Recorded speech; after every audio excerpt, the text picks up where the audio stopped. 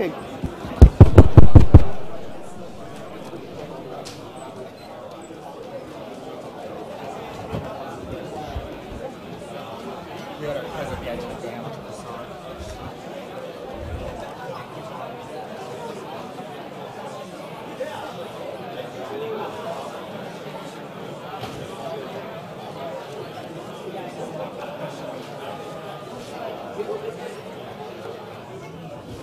Okay, come on in. Sure.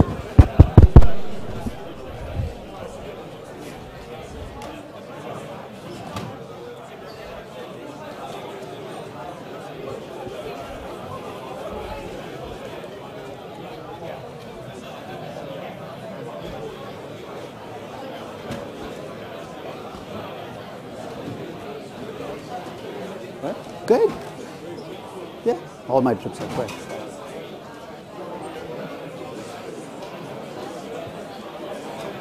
Okay.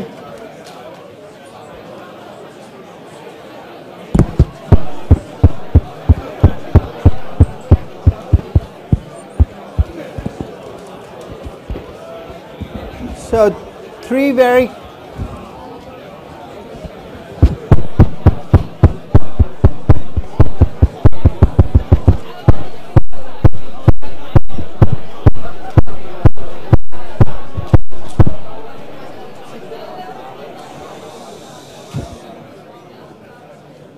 My wife's a first grade teacher, and she taught me something. She's a better teacher than I am.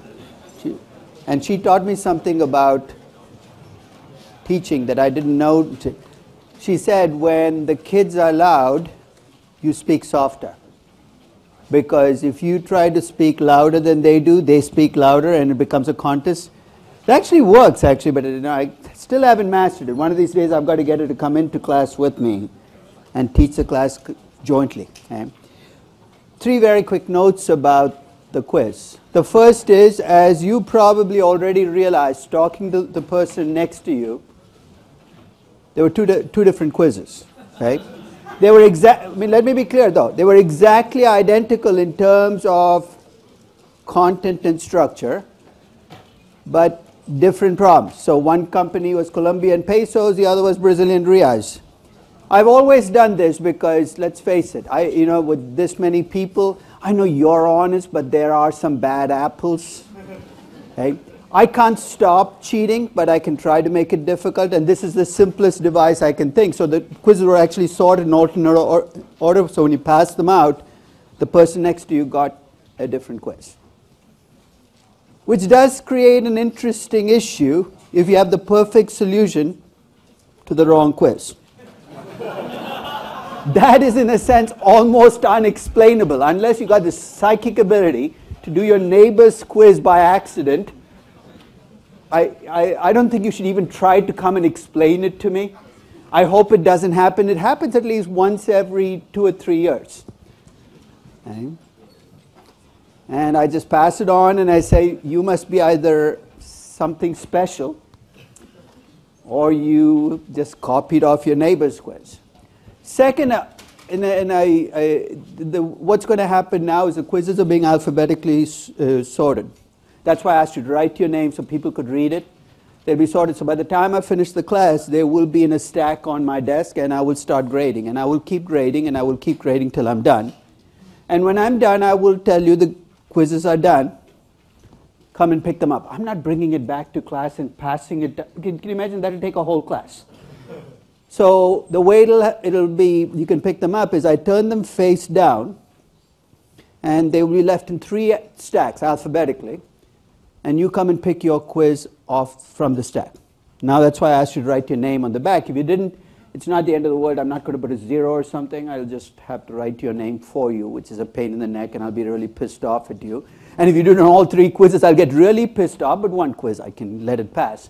But that's why I wanted to write the name on the back, because that way, and you know where in the alphabet your name falls, right? So this isn't Barnes & Noble. There's no browsing through the other quizzes saying, I don't know where my name is. I was just looking through every quiz. Just pick your damn quiz and move on. So it's done. So I will let you know when the quiz is done, when they're ready to pick up. And I will also send you the solution with my grading template. So basically, you'll see the solutions, and you'll see how, what I took points off for. Check your grading. I screw up. I screw up all the time. So if I've screwed up on your quiz, don't bitch and moan about it. Don't stew in your own juices. Just come on in and I'll fix it. And I'll also make a confession. I hate writing multiple choice questions. Absolutely hate them. But this is the only quiz you're going to see multiple choice. I'm done with them. Because on corporate governance, there's really no numerical way I can test you, right? So it has to be multiple choice.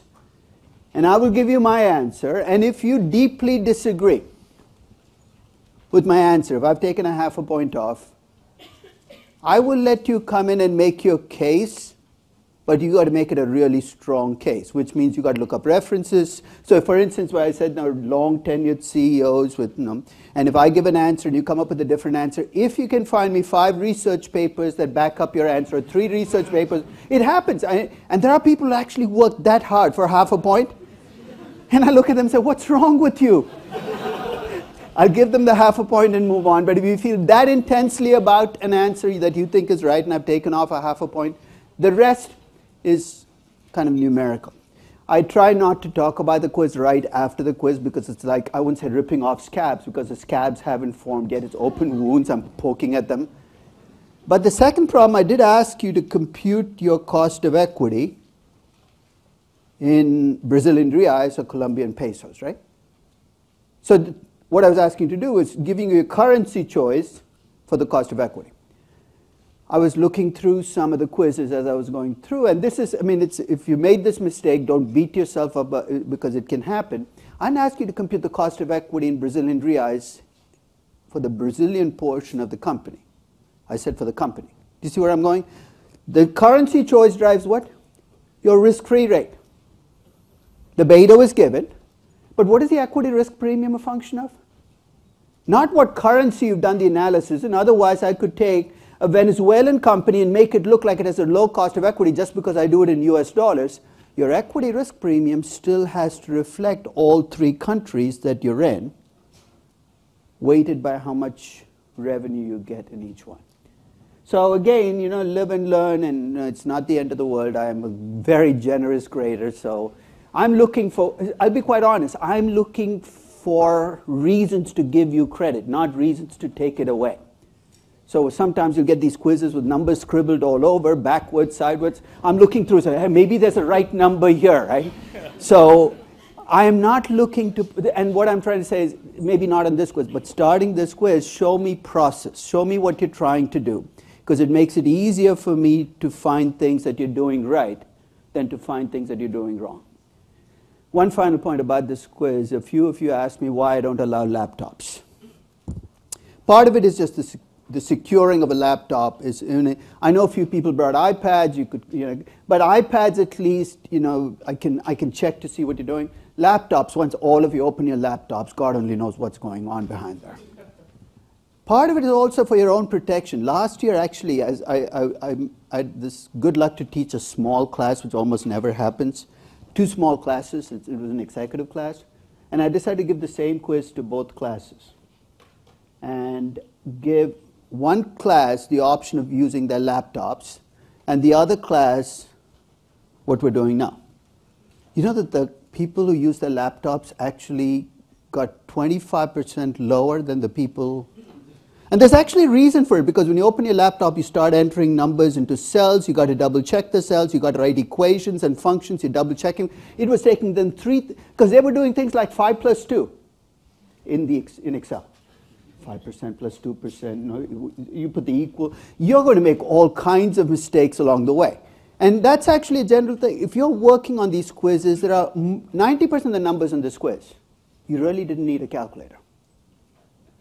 Right? On the third problem, maybe to do a levered beta, because it was 6.5% local currency rate, 2.5% default spread. 6.5 minus 2.5, you don't need a calculator to get to 4%.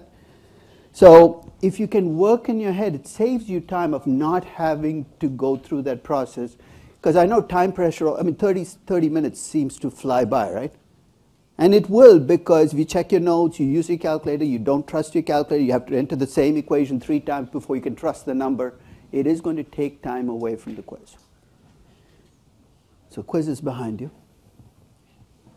Nigeria is actually, I think Nigeria gets a bad rap. It's actually fun. So I'm planning my next trip to Venezuela next month, followed by North Korea the month after, right? I have to find a good North Korean company to value, so if you can come up with a few, I'd love to know. But I guess I have to watch out for people who might wipe my face with wet towels, or whatever variant thereof. No. So let's pick up where we left off. We were talking about betas, risk-free rates, risk premiums, and all of that led to a cost of equity, right? So the cost of equity is what you demand, or as an investor, when you invest in the equity of a company. And let's face it, equity is the driving force for businesses. You need equity to essentially run a business. But there's another way of raising capital, which is debt. So today's session, I'd like to talk about what debt is and what costs attached to debt. So let's talk about what it is that makes debt debt. This sounds like a stupid question. You're saying, I open up a balance sheet, I should be able to tell you what debt is because it's right there, it says debt. If it were only that simple.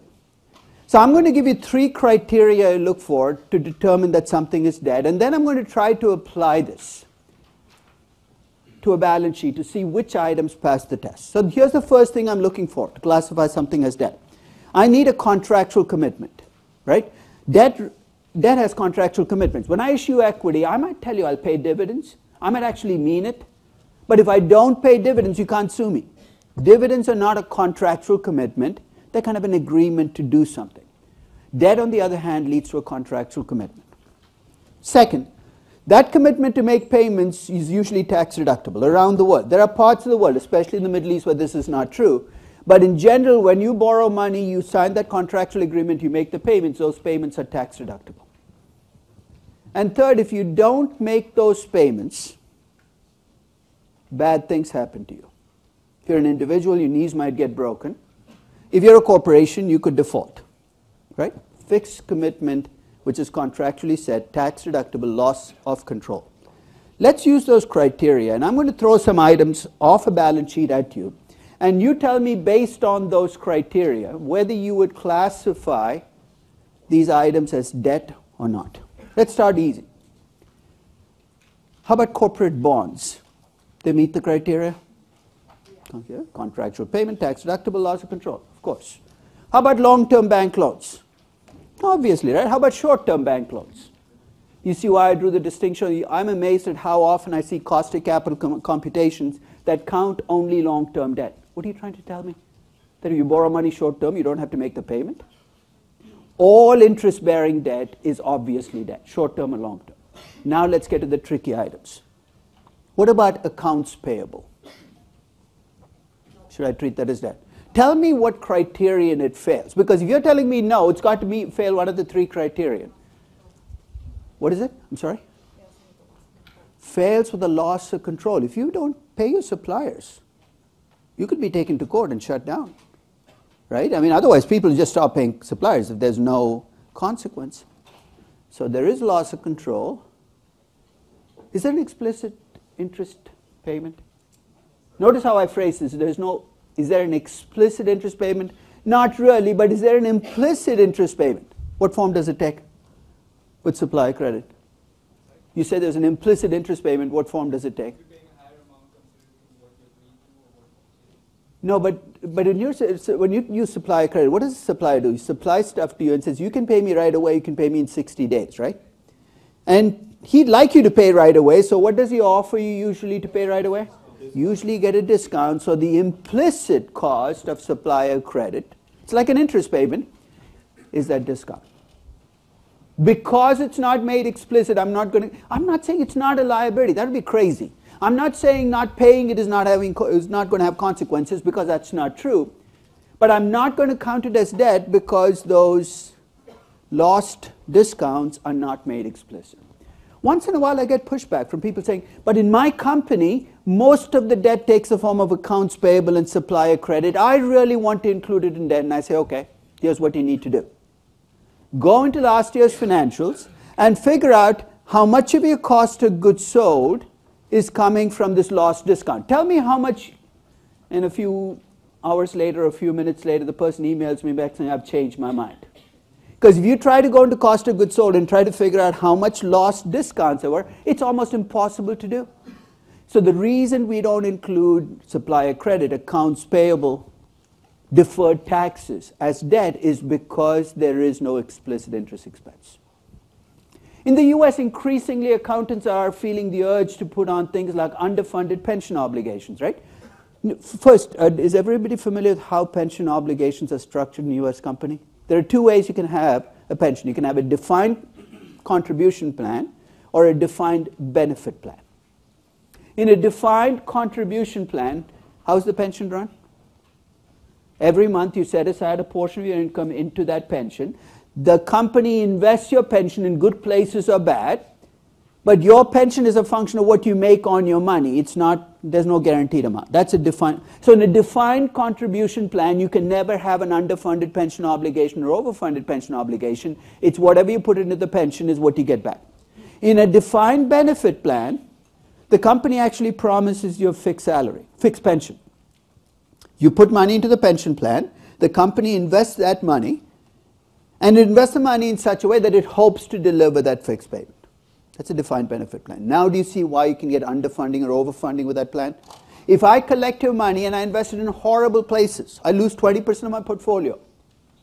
I still have promised you $1,000 a month starting at the age of 65. I now no longer have the assets to back it up. I have an underfunded pension plan. Until the 1970s, 1980s, maybe into the 1990s, US companies used to have defined benefit plans.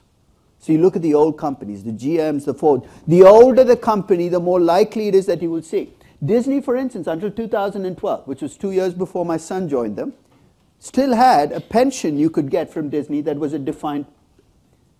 For those companies, you can already see that if I'm looking at the company, I'm looking at the assets of the company versus the assets set aside into the pension plan versus their expected liabilities. And if you're underfunded, they're going to show it on the balance sheet as a liability.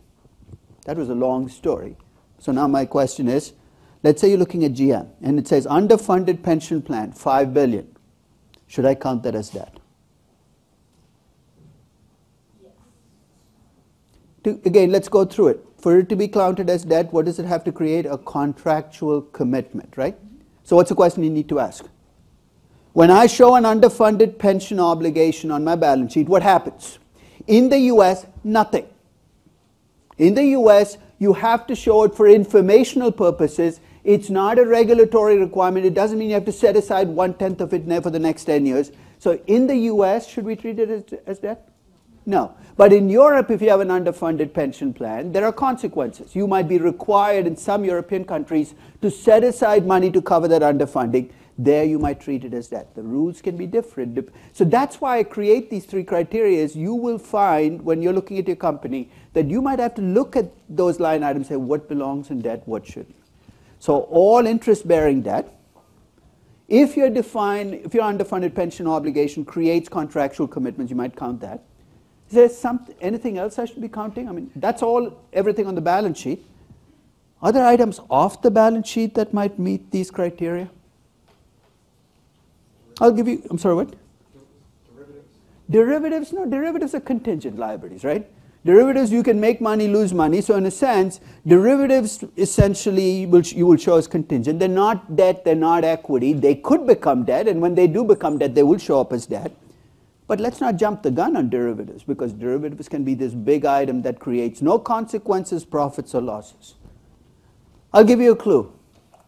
Walmart. How does Walmart grow?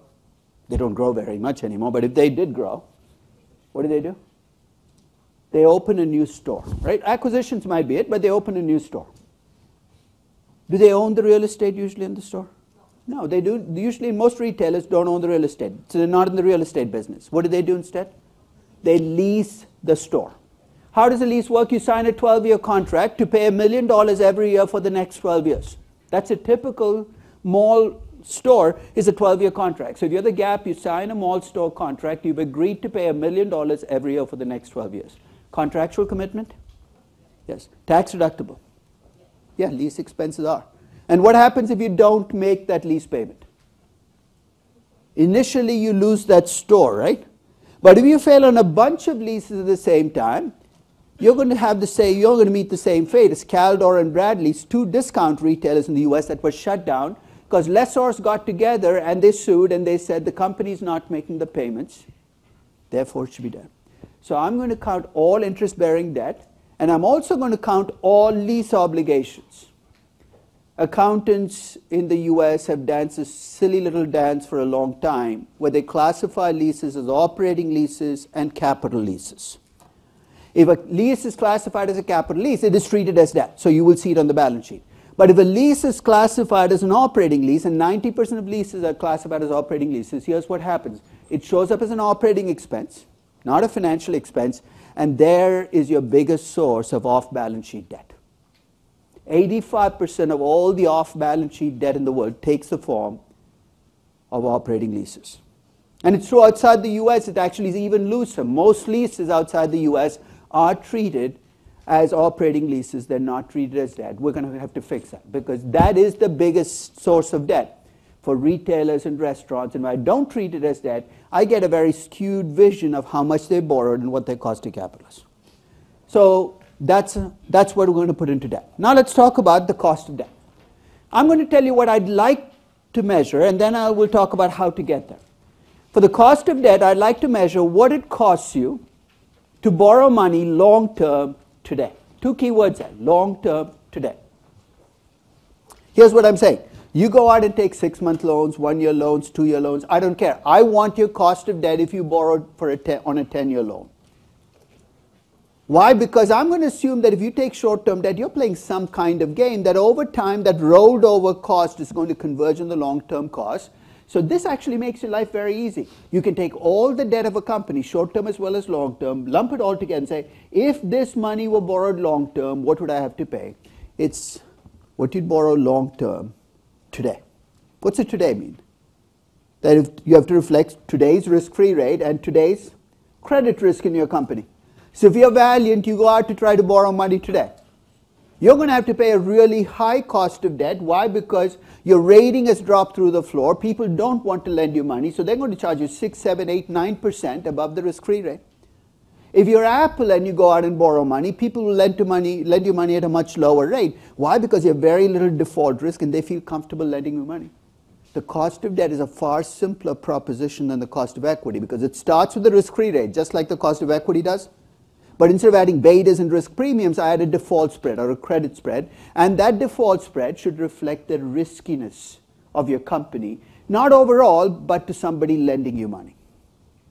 So that becomes the question. How do we measure this current long-term cost of borrowing? Let's start with the easiest proposition.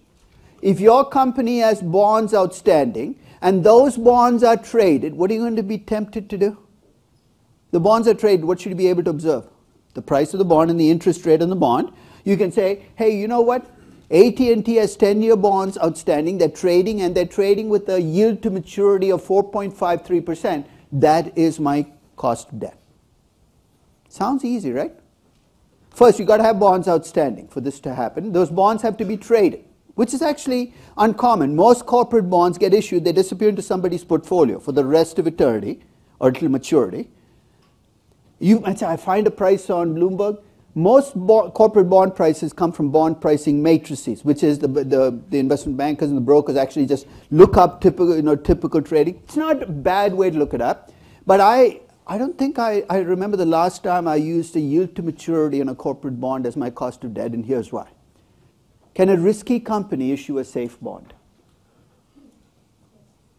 It can, right? Because when you buy the bond, what do you base the interest rate on? What the backing for the bond is.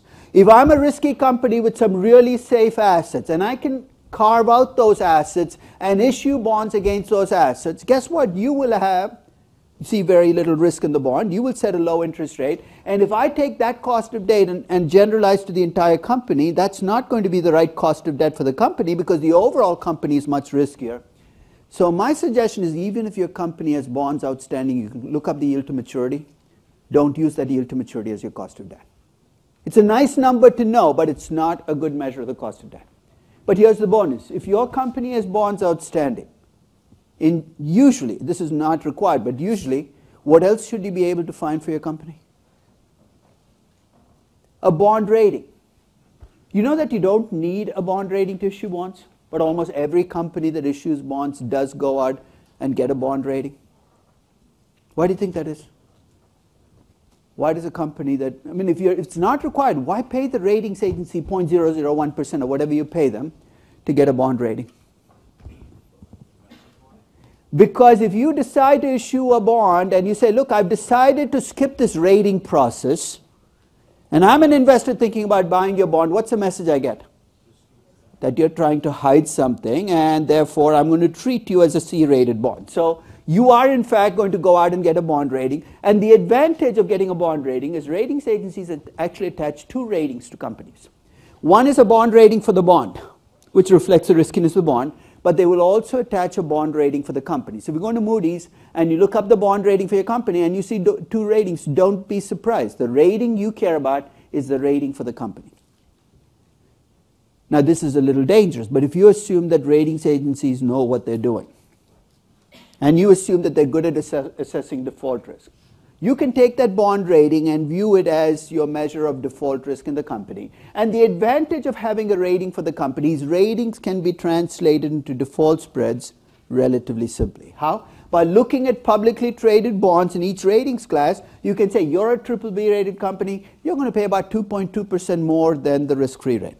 That number is a shifting target. I will give you ways of looking it up. But if you know the rating for the company, you're pretty much home free. You can get a default spread and a cost of debt for the company. So that takes care of any company that has bonds and ratings. Yes? What does the emphatic rating mean?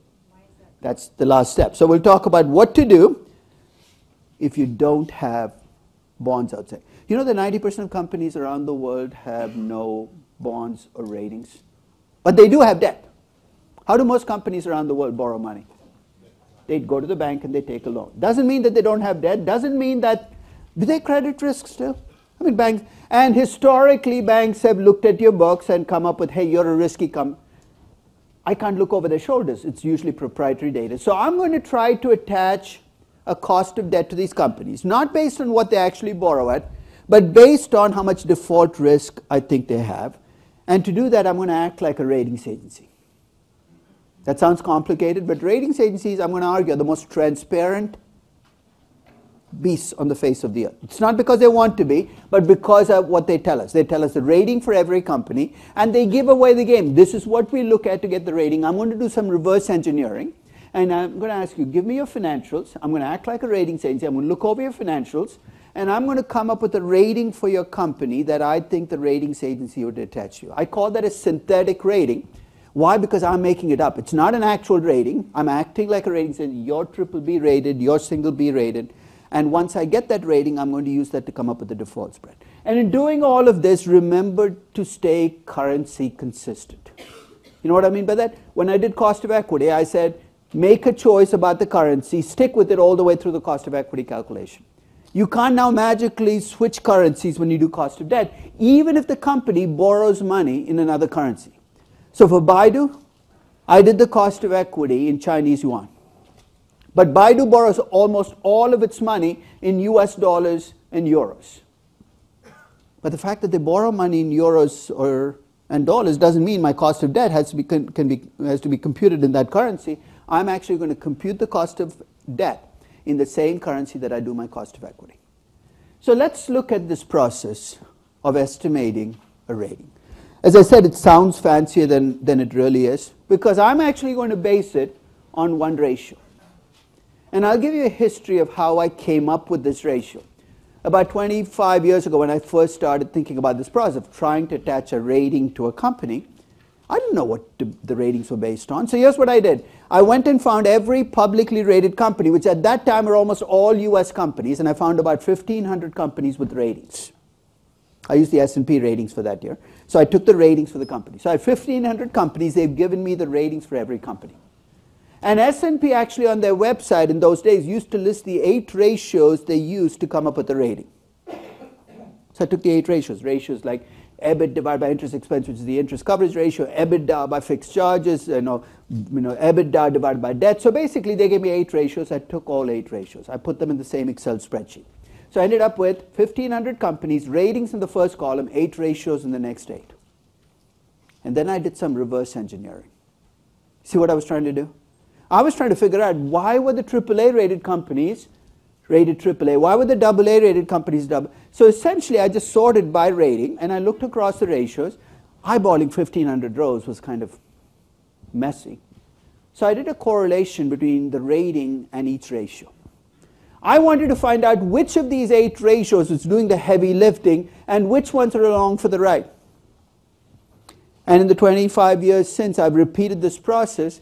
Every time I do this, the correlation between ratings and interest coverage ratios is about 55%. You tell me your interest coverage ratio, I can guess your rating.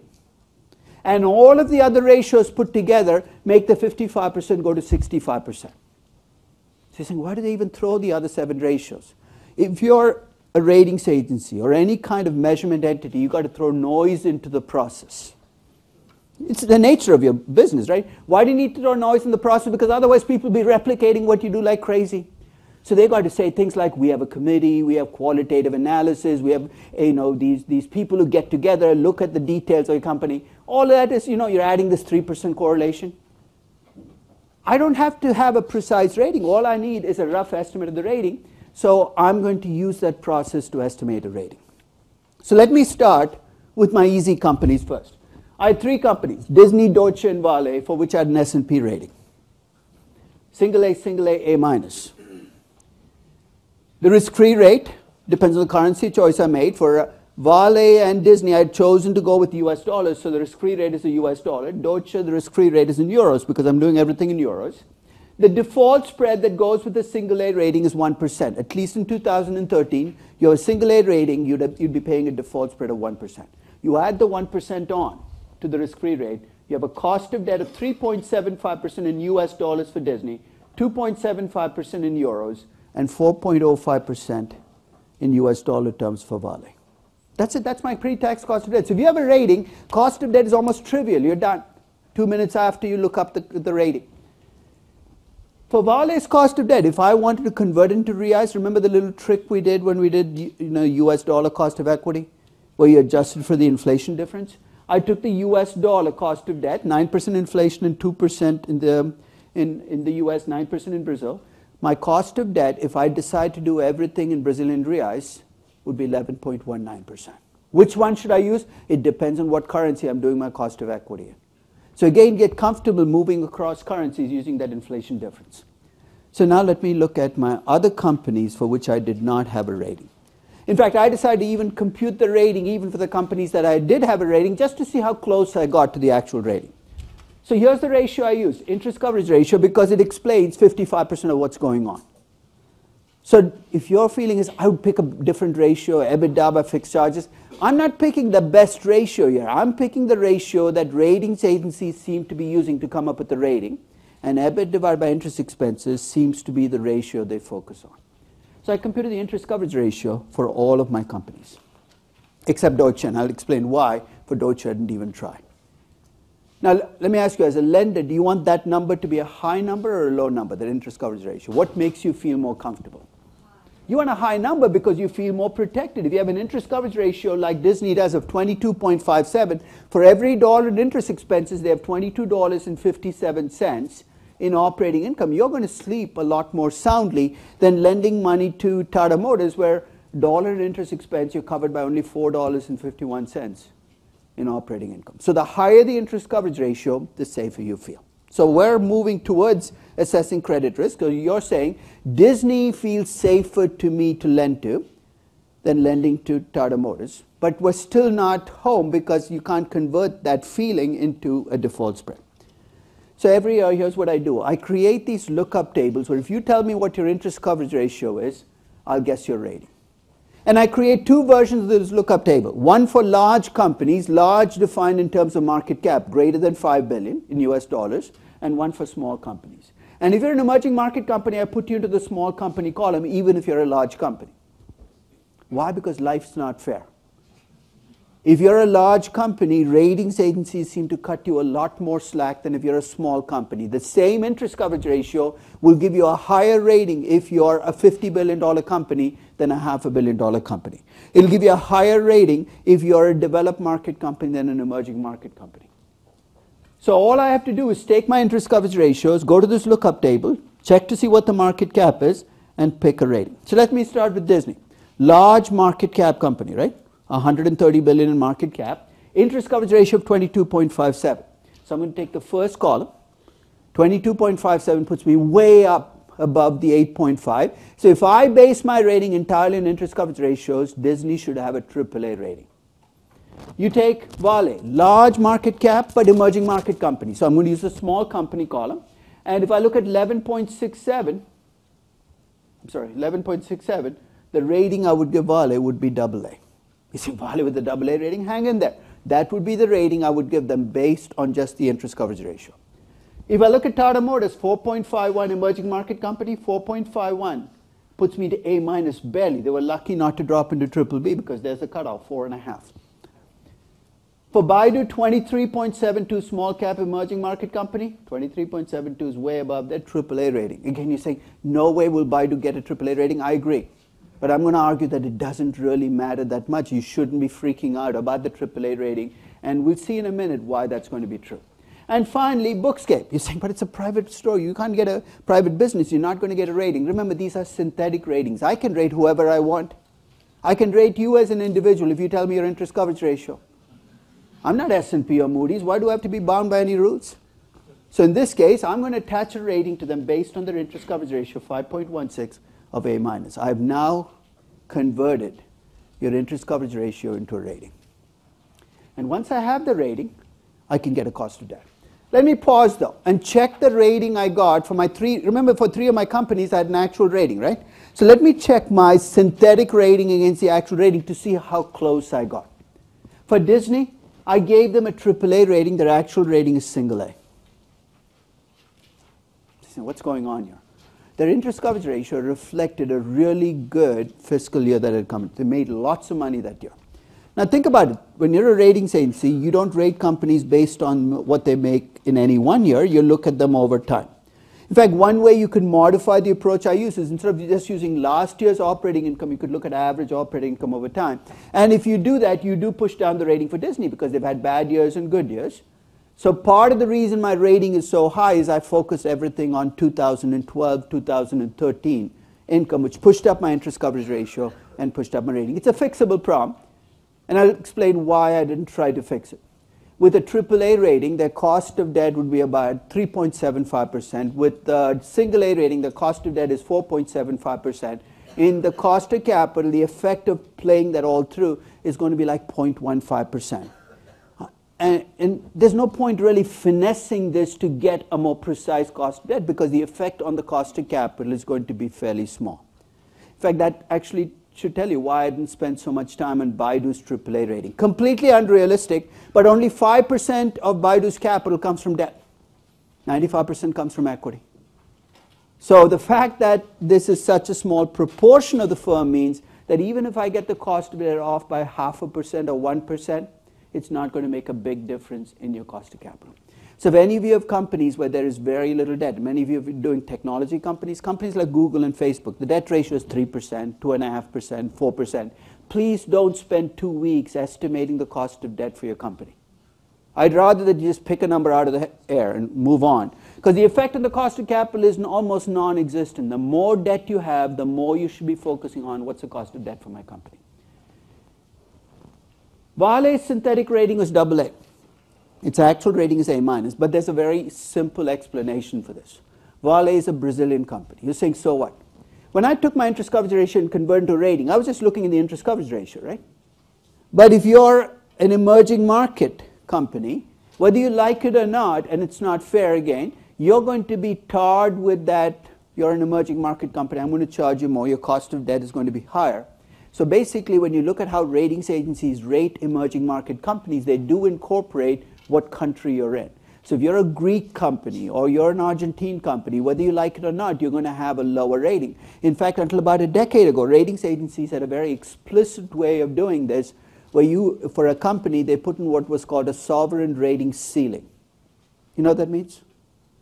That if you're a company in a double B rate, like Nigeria's rating is B2, which is junk.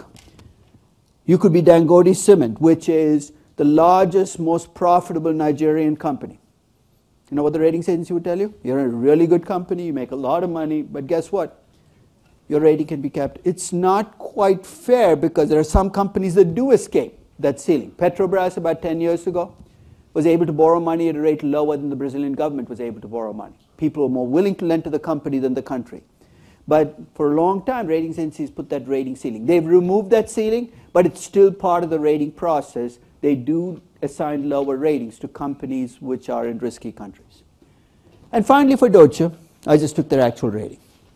Saying, why didn't you compute an interest coverage ratio? Why do you think I didn't compute an interest coverage ratio for Deutsche? What do you think the interest coverage ratio is going to look like for a bank? Remember, they pay interest expenses on debt. That's true. What else do they pay interest expenses on? All those deposits you make. If you compute an interest coverage ratio for a bank, it's going to be barely above 1, even for the healthiest bank. It's really not a meaningful way of thinking about how risky is a bank. So when you lend to a bank and you think about risk, what are the things you worry about? How much regulatory capital do they have? With Deutsche in 2016, I'm terrified. Why? Because the bank's regulatory capital has dropped. In fact, you probably read the news story yesterday that they're issuing $8.5 billion of fresh equity. So you're going to be focusing on very different things. So later when we talk about, hey, does a bank borrow too much? We're not going to be looking at the conventional way of interest coverage ratios and ratings, but we'll come up with a different way of thinking about ratings and cost of debt. But I'm not going to look a gift horse in the mouth. I already have a rating for Deutsche. I'm not even going to try to compute a synthetic rating. Let's do this for the other companies. I have a synthetic rating for my 3 companies, for Bookscape. For Bookscape, that's all I have is a synthetic rating. To get to a cost of debt, I start with the default spread based on the A- rating. I add that onto my risk-free rate of 2.75%. I get a cost of debt of 4.05%. But here I'm going to pause and throw something into the mix. I said there are 2 ways you can raise money. You can use equity or you can use debt. And for 100 years in the US, and perhaps in much of the rest of the world, when you borrow money, the government gives you a tax advantage. The tax advantage, of course, is interest expenses are tax deductible. Saying, what does that even mean? So you go out and borrow money at 4.05%. And your tax rate, as in the case of Bookscape, is 40%. So you pay you pay 4.05 million in interest expense. What are you allowed to do next? You're allowed to claim the 4.05 million as a tax deduction, which reduces your taxes by 40% of 4.05. Your tax savings that you're going to get are going to be the tax rate times the interest expense. The tax rate you should use here is the tax rate on your last dollar of income. And let me explain why. Interest saves you taxes at the margin. You have $1 billion in income, and you have $100 million in interest expenses. Think of what you report as taxable income. Billion minus 100 is 900 million. You saved on taxes on the last 100 million of your income, not the first 100 million, not the middle 100 million. It's the last 100 million. It's the tax rate on your last. The reason I emphasize that is when you look at companies' financial statements, they will report a tax rate. And that tax rate is usually an effective tax rate. How is that computed? Come on, somebody must be an accountant here. They can help me. It comes by taking your taxes in your income statement, which are accrual taxes, and dividing by taxable income. It's an average tax rate across all of your income. And for US companies last year, that number was about 26%. The marginal tax rate in the US, the tax on your last dollar of income, is about 40%. It's 35% at the federal level, plus state and local taxes, you're very quickly up to 40%. When I do cost of debt, I'm going to use the 40% tax benefit because that's exactly the savings you get. Now do you see why the US tax code needs fixing? The US has the highest marginal tax rate in the world, by far now, 40%. I think the next highest might be Japan at 38, but all the European countries are now down to 26, 27, 28, and of course in Ireland you're down to 12.5% or 12%. The US has the highest marginal tax rate. The effective tax rate paid by US companies is very similar to the effective tax rate paid by European companies. So you're basically collecting about the same amount of taxes as European companies are, but US companies are going to borrow a lot more than European companies because they're borrowing based on the marginal tax. It's the worst possible combination to have because you're encouraging people to borrow money by having a high marginal tax rate, But your tax system is actually not going to collect that money because it's based on effective taxes. So when you do cost of debt, you're looking for the marginal tax rate. And you can see, for Disney, I used to 30. How do you get so precise? Disney actually, in their footnotes, broke out their marginal tax rate. They did federal, state, local, 36.1. For Deutsche and Vale, I used the marginal tax rates of the country. For Tata Motors, I used the risk-free rate in Indian rupees. Well, I was doing everything in Indian rupees. I was not able to get a US ratings agency rating for Tata Motors in 2013. Now, actually, I can. I was able to get a rating from a local ratings agency called CRISIL, which is an Indian ratings agency. And what this agency does, it rates Indian bonds relative to each other. So a AAA rating from that agency tells you you're one of the safest companies in India. You think, so what? If I take that rating of a AA minus and I come up with the default spread based on that rating, and I add it to my risk-free rate in Indian rupees, I'm not fully capturing the default risk in your company, because as I said, if you're an emerging market company, you carry your risk on one shoulder and your country risk on the other. So I also added the default spread for India, 2.25%. So when you do emerging market companies and use a synthetic rating, to get to the cost of debt of the company is a two-step process. You take the risk-free rate and you add the default spread for the company and the default spread for the country. When you're talking about the risk, yeah. Won't it depend on the countries your company operates in as well? No, that's only for equity. Remember, when you borrow money, the fact that you operate in 17 countries is irrelevant to me. All I care about. One final point here, though, which is when you think about marginal tax rates, and this is a depressing thought I want to leave you with, is how many of you plan to work in New York after you graduate? This, I'm not saying, even hopes count. Right? Okay. So let's go down the list. If you work in New York and you generate income, let's say you work for an investment bank, your dream job, Goldman Sachs. Let's work through your marginal tax rate. What's the federal tax rate you're probably going to be paying? No, you're not a corporation. Don't try to create things that you're not, right? You're an individual. You're going to be paying 39.6% this year. With the healthcare surcharge, it's about 43%. The marginal tax rate, but that's just a start. So the federal government takes its pound of flesh. Then comes New York State. It's like people lined up outside your door. You know what the marginal tax rate in New York State is? It's 8.5%. So already you're up to about 50%. Oh, I'm not done with you yet. You live in the city? Sorry, we have a city tax of 3.5%. Your marginal tax rate, if you work in New York City, is going to be 52 to 53%. Think about that. So what does that mean? Don't rent too long. Because when you rent an apartment, what do you allowed as a tax deduction? 0. You borrow money in New York City to buy an apartment, you're essentially going to be paying, even if you pay 4%, you're essentially paying less than 2% because you're getting a 53% tax benefit. This is not just for corporations. In fact, this year, and I know I'm running over, this year there is talk about removing the interest tax deduction. I don't believe for a second that's going to happen. The entire economy is built on this edifice of tax reduction. If I removed it, housing prices are probably going to drop by 40%. I'll leave you with that thought. I want to think about why housing prices would be so affected by removing the interest tax deduction. So I will see you on Wednesday.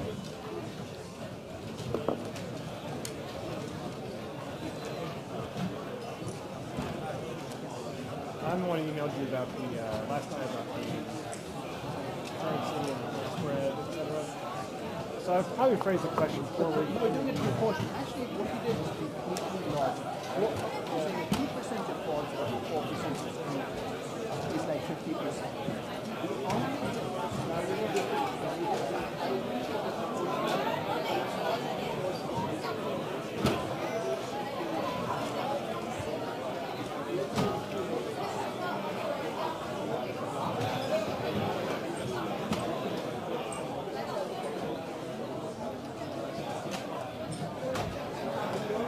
Are you waiting for him, Choma?